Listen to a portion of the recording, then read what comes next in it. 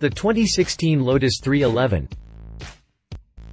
Having launched the 2015 Lotus Elise S Cup in 2014 and the 2016 Lotus Evora 400 in 2015, Lotus is slowly but surely heading towards stability under the guidance of Jean-Marc Gales. The Frenchman joined the company in May 2014, when the Brits were struggling to stay afloat with net losses at more than $250 million at the end of 2013. Now that the British brand is somewhat stable, Gales reportedly wants 3 new vehicles in dealerships, including an Evora Roadster, an SUV, and a successor to the 211.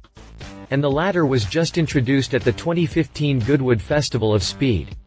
Dubbed 311, the new sports car follows in the footsteps of its predecessor in just about every respect. It sports the barchetta-style design and features a comprehensive aerodynamic kit that includes all the goodies usually seen on a hardcore track car, including a large front splitter and rear wing, as well as a race-spec diffuser. What sets the 311 apart from its ancestor besides the updated styling is the significantly more powerful engine and the fact that it comes in 2 versions. The Brits will build models for both the road and the track. Both will feature the same power plant, but the racing variant will feature improved aerodynamics to help it go faster around the track. Lotus also aims to lap the Nürburgring in only 7:09 with the 311, which would make it the 5th quickest production car on the Green Hell. Updated September 21, 2016, Lotus took the 311 to the famous Nürburgring track. Hit play to watch how the sports car behaved on the track, having Nordschleife expert and professional racer Mark Bassing behind the wheel. Continue reading to learn more about the Lotus 311. Exterior.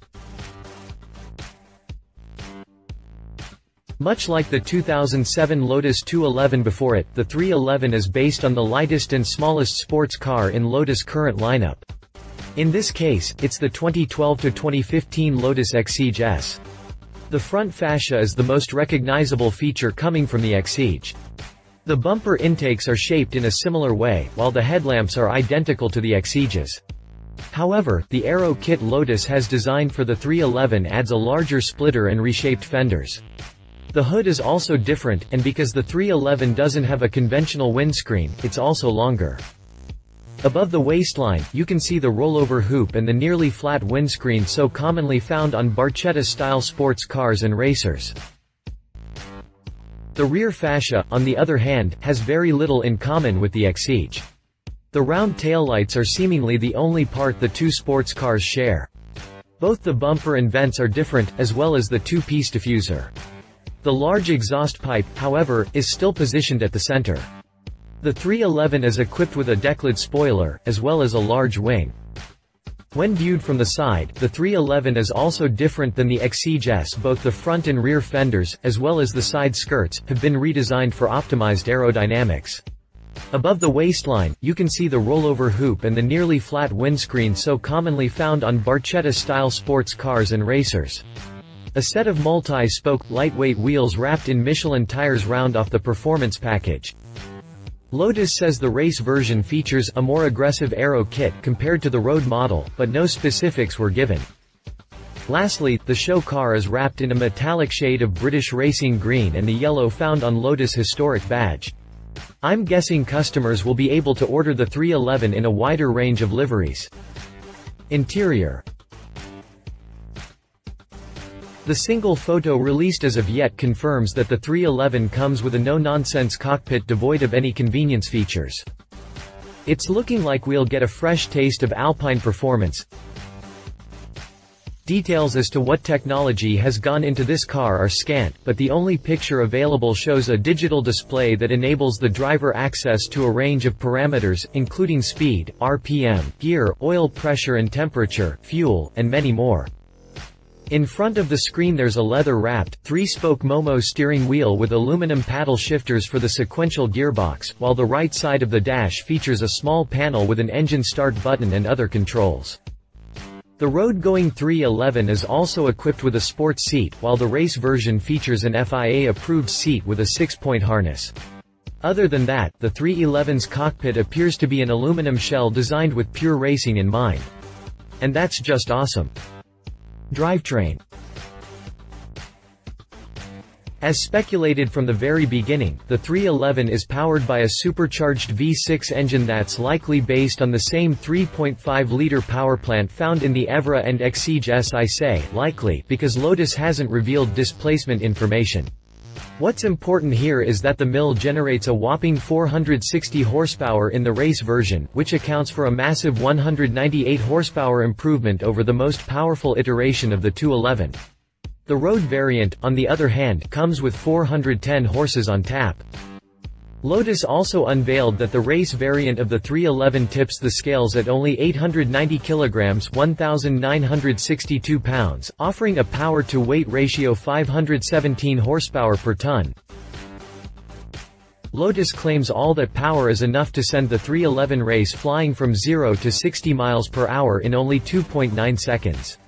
This figure not only makes it the quickest Lotus ever built but also gives the 311 supercar-like sprints. Top speed is estimated at 180 miles per hour for the race version. Though less powerful, the road version is also pretty fast, needing 3.3 seconds to hit 60 miles per hour, to go with a top speed of 174 miles per hour. Lotus also unveiled that the race variant of the 311 tips the scales at only 890 kilograms (1,962 pounds), offering a power-to-weight ratio 517 horsepower per ton. The road model weighs in at 925 kilograms (2,039 pounds), a fantastic figure for a 410 horsepower vehicle.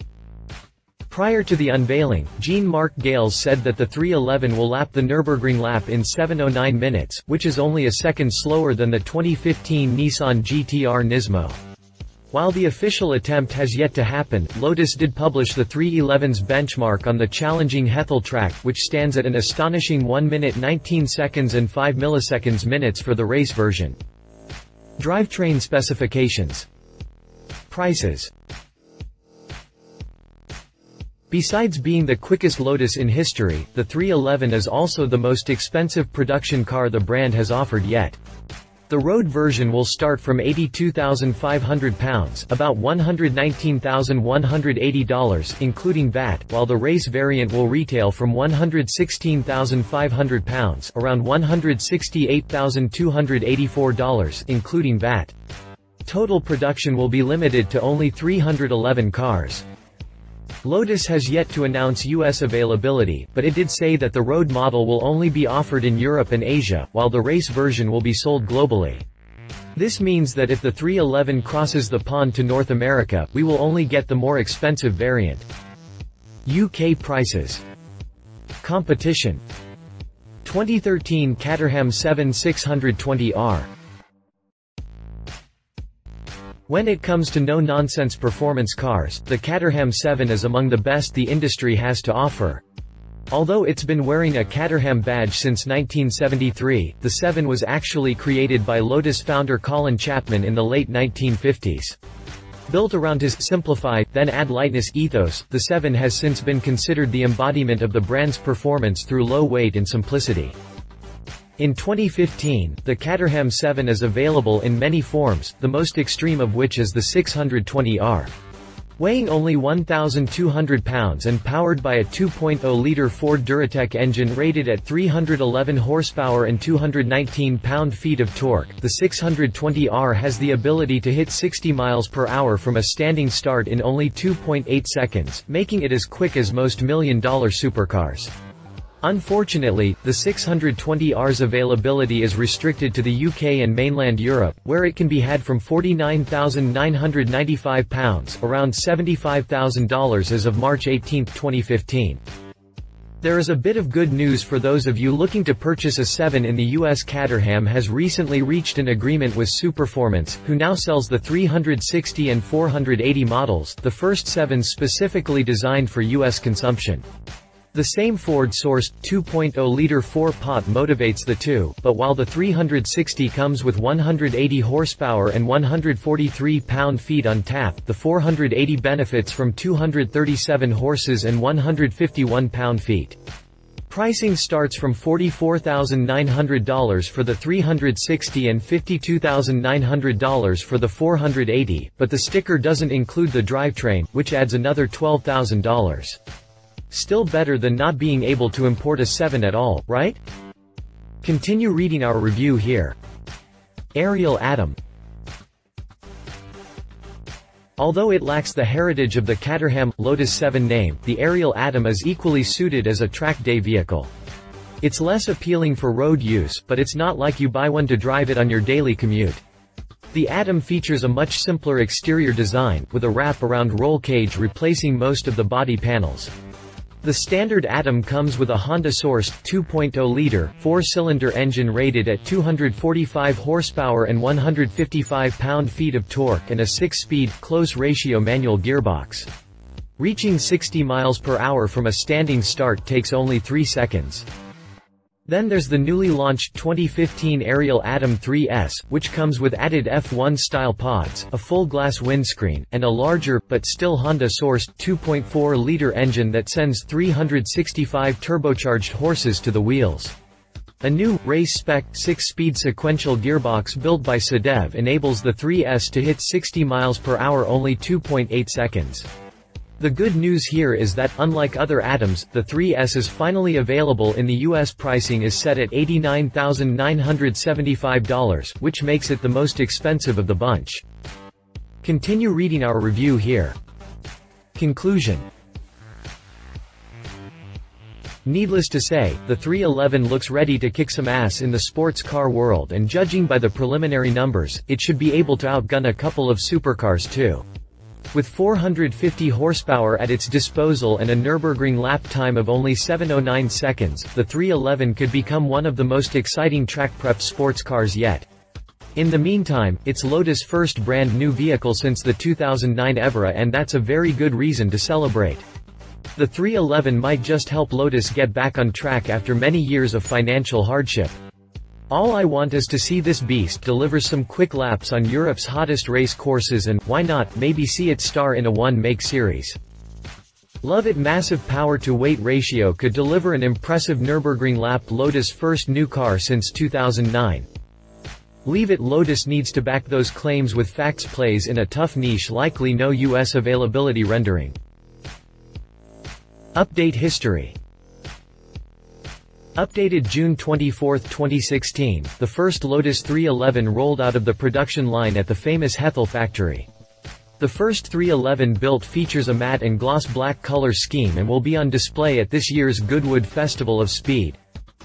Updated January 13, 2016, Lotus announced full pricing details and drivetrain specifications for its new 311.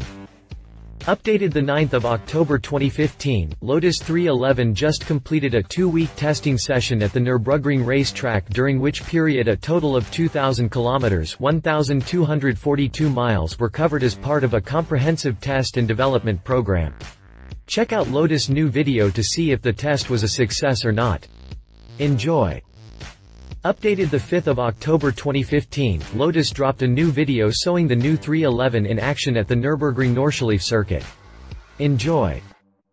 Updated 9 September 2015, Lotus announced that the new 311 just finished a 2-week test session at the Nürburgring Nordschleife circuit, in which over 1,200 miles were covered.